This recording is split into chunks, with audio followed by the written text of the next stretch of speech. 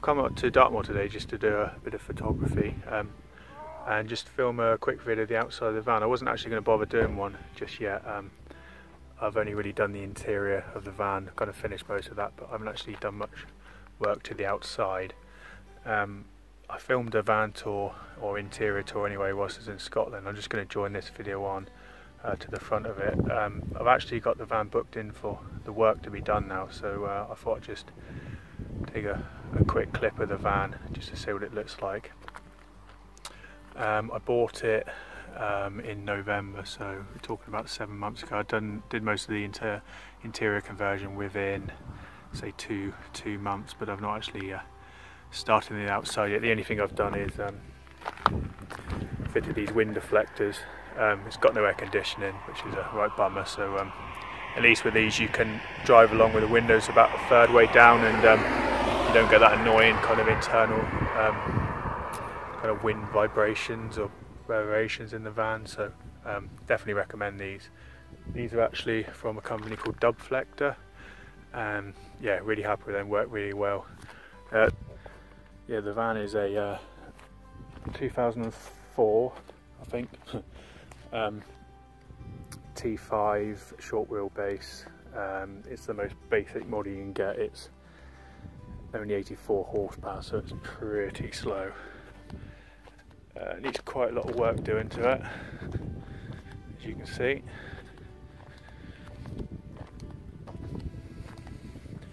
Still on steel wheels as well. Quite a lot of dents and scratches. It's actually booked in the Bodyshop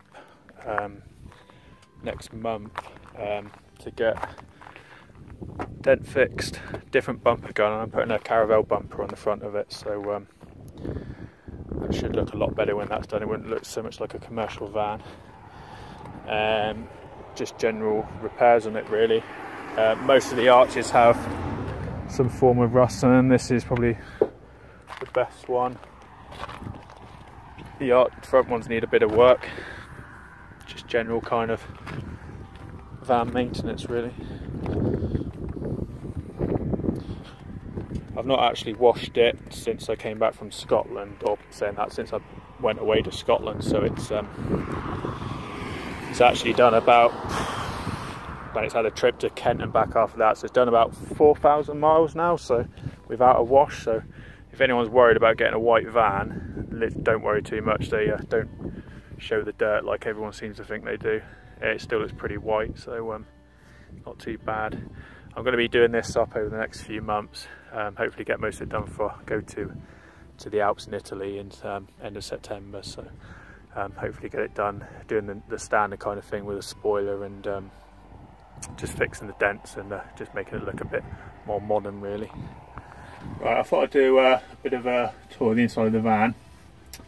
T5, Volkswagen T5 Campervan. I bought it in November. I converted most of it by January, February. It didn't take too long.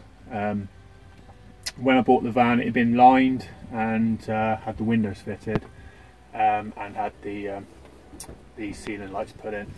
Apart from that, nothing else had been done to it.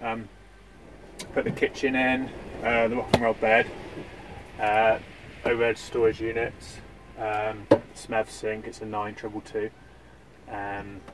The floor had been done as well. That's the other thing before I bought it. Everything else here I've done all the electrics. Got 3 socket points down here. I've got the left one's off an inverter.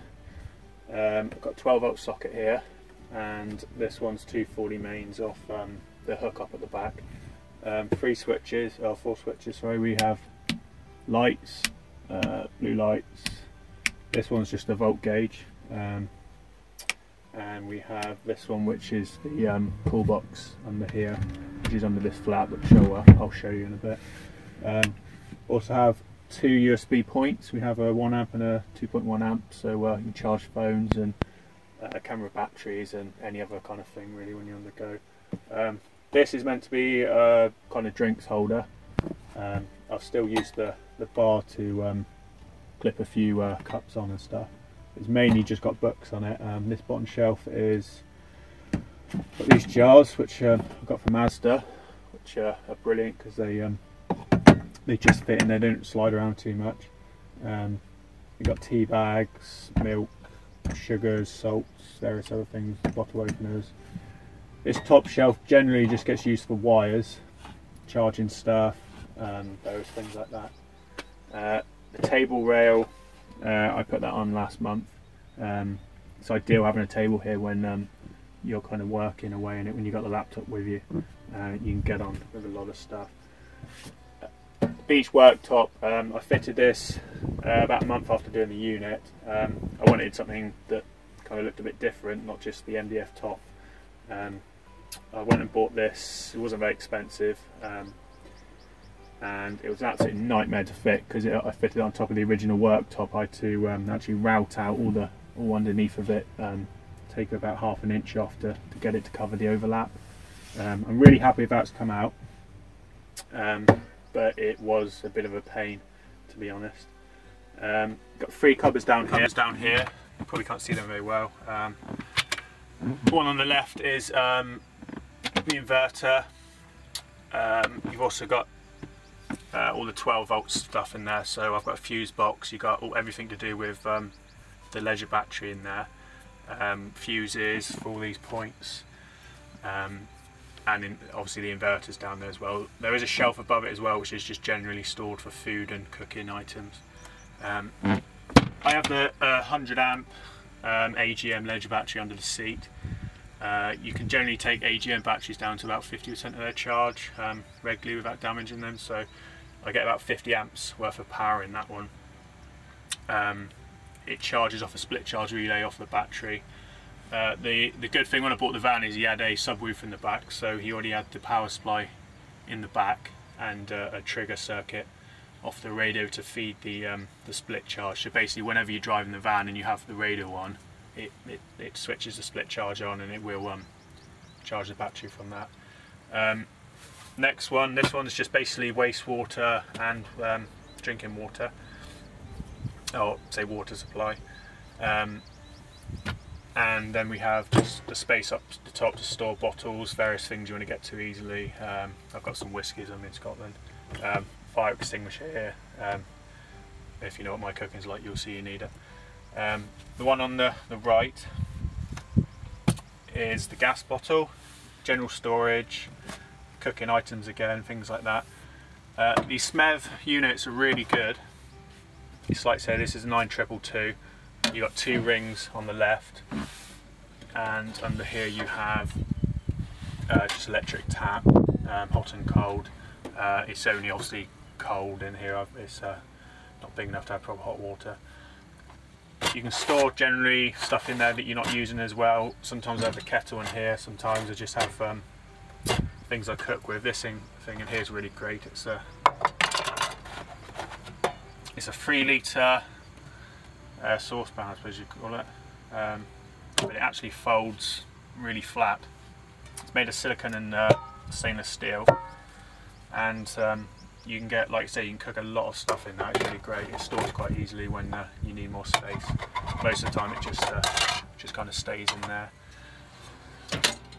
Again, this one's like just be able to put stuff in there really out of the way.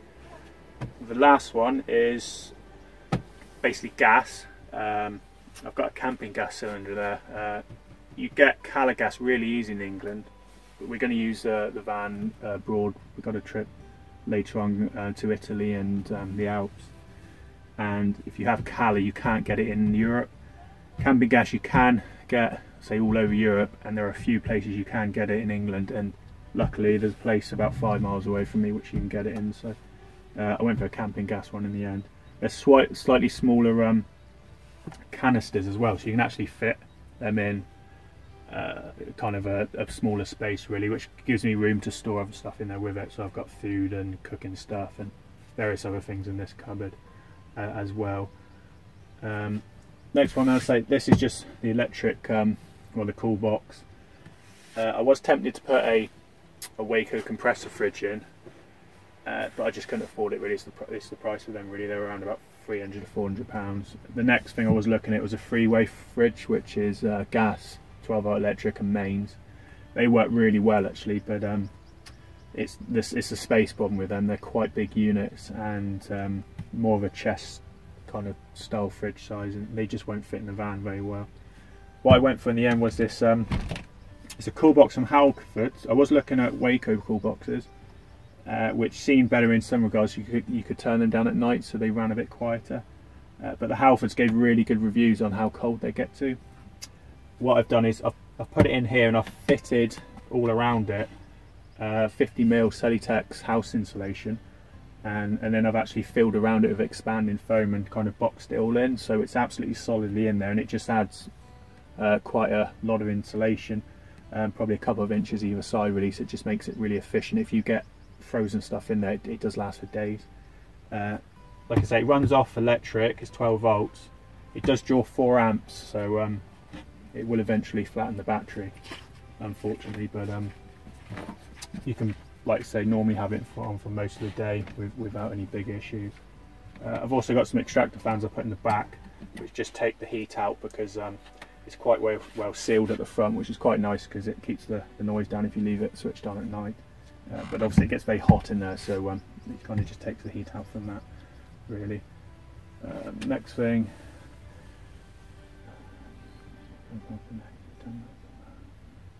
Right, this is the bed I put in. It's a rock and roll bed, came from, I think it's RS Customs in Wales. Really happy with it.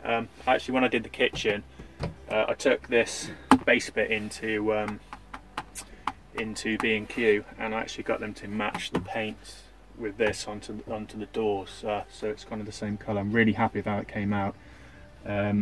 Wasn't cheap, but it's so easy to use, and it just makes so much sense. I mean, a lot of T5 conversions have these beds in, and they're common everywhere really. But if you're thinking about it, definitely maybe worth saving the money and getting one. They're so easy to use. It's a 3/4 bed, so it's perfectly capable of having 2 adults on it fine. It's reasonably comfortable. I have actually got a 3-inch mattress topper because at home I have a memory foam mattress, and it's just a bit too hard really, so I have the topper on it, and it's really comfortable at night, to be honest. It's great. It's so easy to use. All you have to do is literally pull the handle. It's not on rollers, this one, so you do have to lift it, but it's quite good because you can also lift it to get to the storage, so you can actually lift it like that and it will actually go all the way back. Apart from it kind of does hit the back of the van, but you can easily get storage out. So I've got an awning there and porta potty, which I've not actually used yet. I've had it a few months. Most of the time you don't really need them, and just kind of various things from there. Once it's lifted up, all you do is you pull it forward and it just, that's your bed. It's as simple as that really. So put it up, it's a bit more of a hassle. You've got to grab the back of it. I'm not just pulled up to a graveyard, by the way. I'm actually parked by a beach. It's just for some reason on the Isle of Lewis they have a lot of beaches with graveyards next to them. Like I say, pulling it up, it's just a matter of pulling it like that and then pushing it back into place. So it's as easy as that really. It takes 2 minutes. The worst bit is actually getting the bedding out and putting it on it. So definitely recommend this if you're thinking about having a bed in it opposed to a fixed one. Obviously a fixed one's going to be a lot cheaper, but this just gives you a lot more flexibility. If I was to have a fixed bed, I'd definitely be looking at a long wheelbase van. This one's only a short wheelbase. You still get loads of room with this up, so it's not too bad at all. That's basically it really. I'll show you around the back in a minute, but we've got other things included. I mean, the curtains are another thing. Definitely install a set of curtains. These are custom made ones. Not custom made, but I'll just turn you around. These are ones that are kind of designed to fit straight into the recesses of the T5. Well, not the recesses, fit kind of the rough space. You actually get runners with them, and they're so easy to close. I mean, you literally undo them.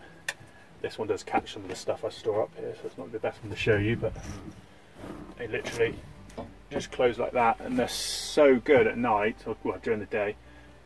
you cannot see any light through them. They're absolutely pitch black. They're really good, and they're not that thick material actually, but they're a lot better than the ones I have at home, which don't block any light.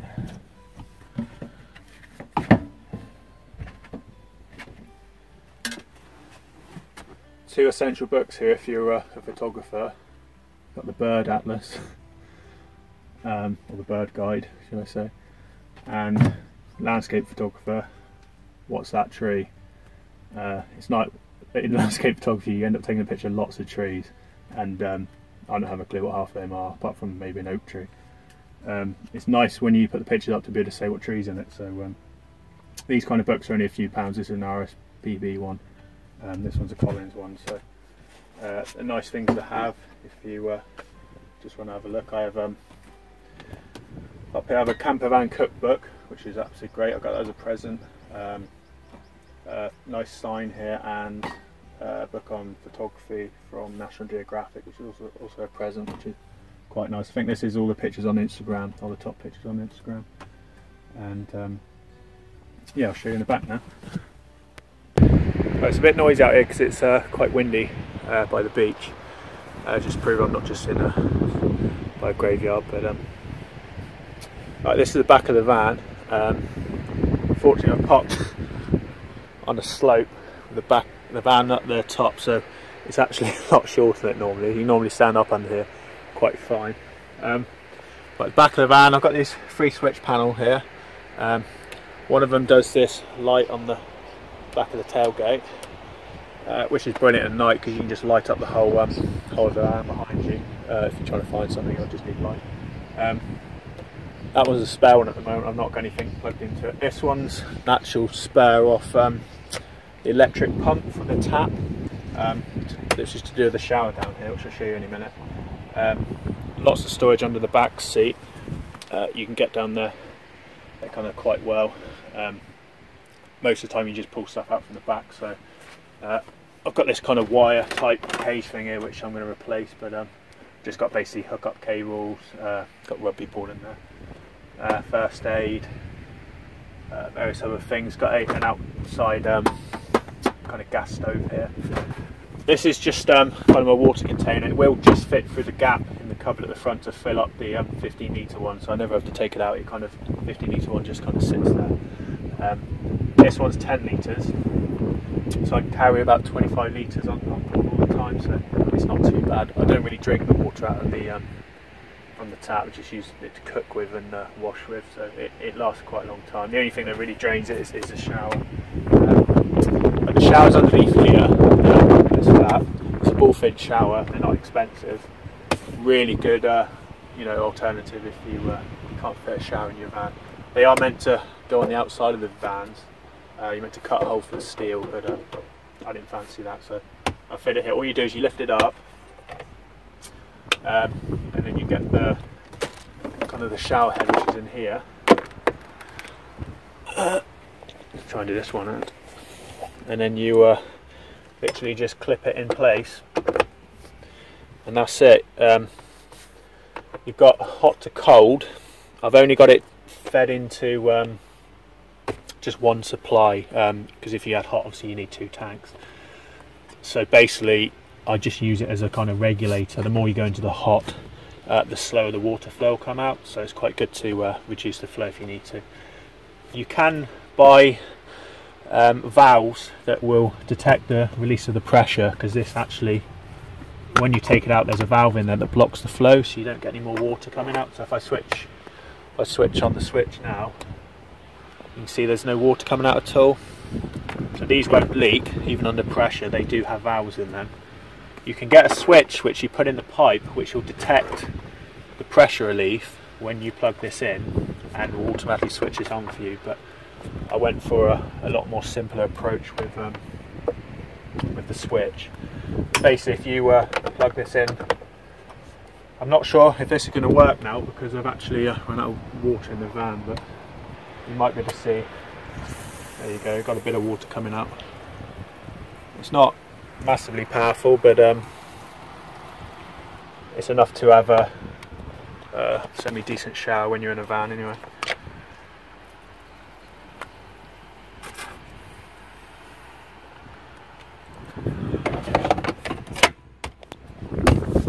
that's that. This cupboard under here is just generally for storage of random things. I've got the water pipe in here which tees off the same pipe which goes to the tap that just does the shower. It's as simple as that really, there's nothing more advanced than that. The hot one I've actually had to cap off because I think this will leak out the hot tap, the hot side, if you don't cap it off. These are meant to fit quick fit connectors. I can't remember the size, but all I've done is I've just put some pipe on with some tuber glue clips, and it's absolutely fine.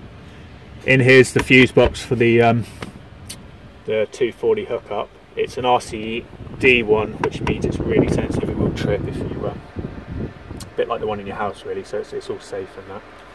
And the hookup is down here under the van. It's quite easy to fit really. All you do is you I think you take this light off one of these covers, and you can actually run it through a grommet in the back, kind of draw at an angle and come straight out into the box. It only took me about an hour to fit that, so it's all pretty good. This is my table up here. It's where it stores. It's the easiest thing ever to fit. I didn't buy any special kit to fit it. All I did is the only thing I bought that was I kind of made for it, I suppose, is these two brackets. I can't remember the size. It might be 22mm. I might just be making that up. I bought a bit of pipe off eBay, which cost me about £1, and it just basically clips on here as it does in the van, in the front. And then by undoing these kind of things here, the table swings down, and then it's as simple as that really.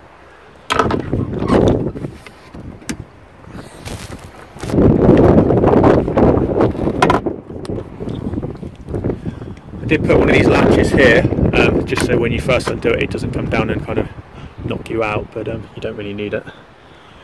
These are just basically conduit brackets for electrical conduit. They're not expensive, and again I've got the sliding curtains here. That's it basically. Next step is to do all the work outside really. It's needs a lot of body work doing to it, but we'll get there eventually. I hope you found it useful, and if you're thinking of converting one or buying one to convert, just go ahead. It's not as bad as you think. It's just time consuming really. You don't need any skills. I'm not in the trade or anything. I'm not an electrician or a plumber or a carpenter or anything, and it's yeah, I managed to do it pretty enough. If you can do DIY and you just got the time and you can take it slowly, really, it shouldn't be an issue doing it. Alright, hope you found this useful, and